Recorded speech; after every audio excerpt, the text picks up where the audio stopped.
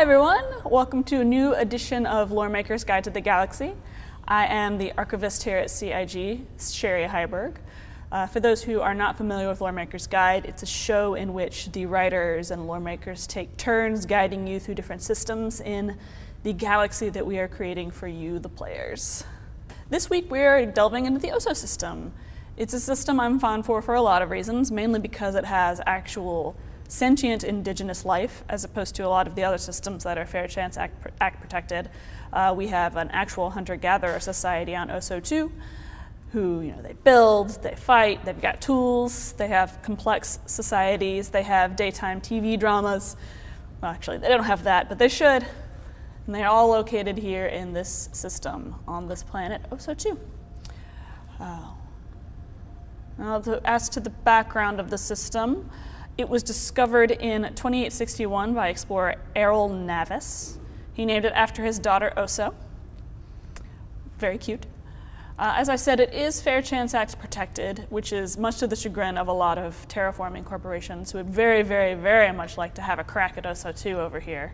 Since it is within the green band, it already has a human-friendly atmosphere, and it's lush and biodiverse, and just represents this incredible chunk of profit that they can't have.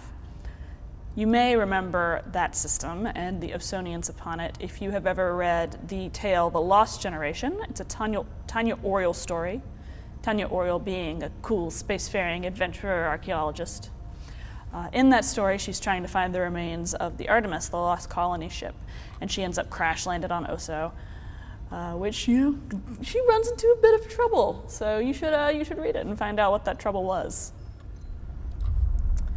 Here we have the sun of Oso, the star. It is an F-type main sequence star. For those of you who have followed along thus far, we know that the main sequence stars are the stars that burn hydrogen, and they are the most populous stars in the galaxy.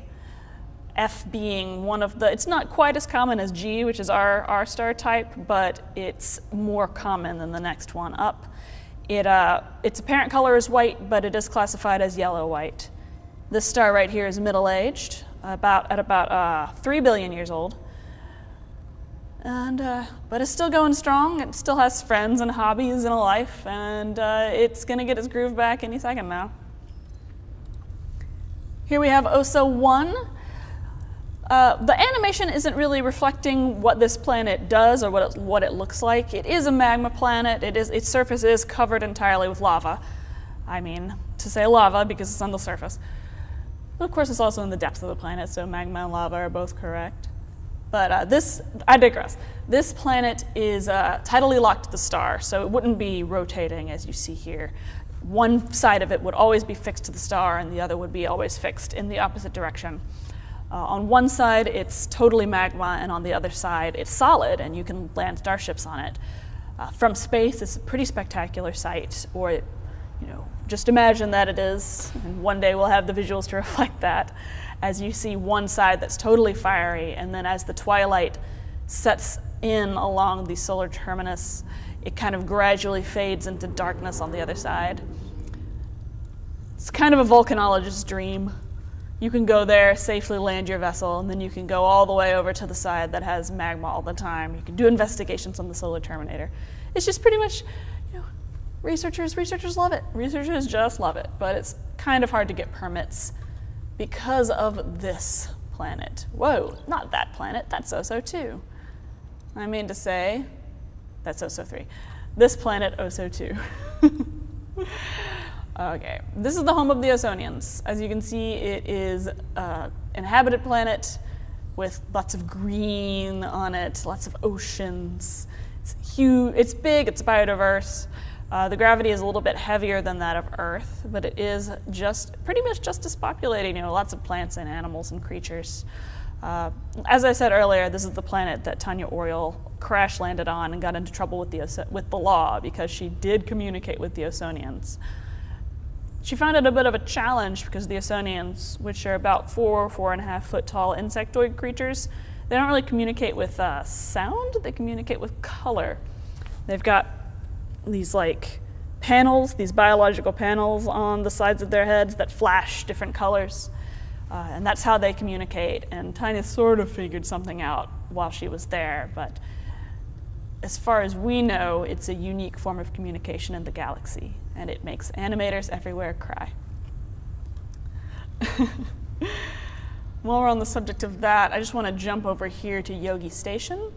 It's meant to be here in order to sort of prevent people from going in and out of the system, in order to steal from OSO2 or cause any trouble on the planet. It's because the system is fair chance at protected. That said, it is considered sort of a dead-end job to get stationed there because there really isn't a lot to do. People aren't terribly interested in breaking the law in order to go after the Osonians. Xi'an are, though. They find the Osonians to be incredibly delicious once they're rotted to a certain point. And corrupt people on Yogi Station have been known to sell bodies of Osonians to passing Xi'an trade envoys. They say that they don't hunt and kill the Osonians, so that's at least a plus, but who knows where they get those bodies. Wahahaha. This has been your fake Halloween special. Let's move on here to OSO3, which we accidentally jumped to earlier. OSO3 is a gas giant with silicate clouds. We're again running into a little bit of the limitations on the visualization system we have. It's meant to be a gas giant with bands of green and white, which I think would be pretty cool looking. Not much to be seen here, so let's zoom out and go on to OSO4, which is located right here. OSO4 is a coreless planet. Coreless doesn't mean it's hollow. It's not inhabited by conspiracy theory, Earth-ruling lizard people. It is a planet that is undifferentiated, so it doesn't have a solid metal core. Rather, it has metal distributed all throughout the planet. It's kind of like a fruitcake if you make it the right way. It's a popular place for miners who are willing to skirt the law to go, because you can get resources there if you want to, but you don't really want to attract the attention of Yogi Station, because you don't want to go to space jail. Let's move on from OSO4 and go to OSO5. All right, this is OSO5. It's an ice giant, sort of like Neptune. It has an ammonia and vapor atmosphere, sees a little bit more traffic than some of the other inner worlds from illegal mining operations. Although, if you want just kind of ammonia and water vapor, there are plenty of other places to choose from. There's no reason to illegally mine that planet. And let's zoom out one more time and go to OSO6, which is a dwarf planet, rather like Pluto. It is a planet that was probably like a dwarf planet, celestial body, whatever you want to say, that was probably a bit of passing rock that was captured by the system billions and billions of years ago. It sees more traffic, more legal traffic than anywhere else in the system because it's on the outskirts, and Yogi Station people are much, much more concerned with either protecting the species on OSO2 or profiting from the species on OSO2, given, on any given day, depending on who you're talking to and how corrupt the station is at any given time. So you can kind of get away with murder there. I mean, not murder. You shouldn't kill people. That's against space law. But you can get away with some like nickel and iron and stuff with not much more than a slap on the wrist. Let me just zoom out so you can see the whole system. You can see the jump points to Pyro. There's one to Castra, one to Callus.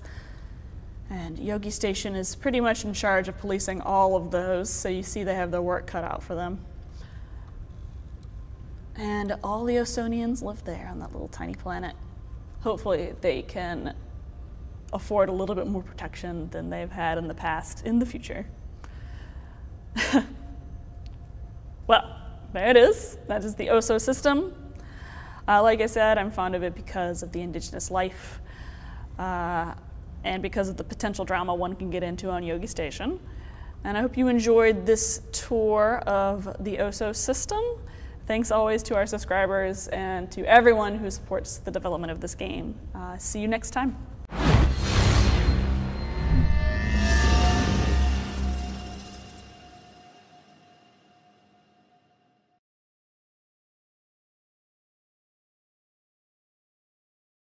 Thanks for watching. For the latest and greatest in Star Citizen and Squadron 42, you can subscribe to our channel, or you can check out some of the other shows, and you can also head to our website at www.robertsspaceindustries.com.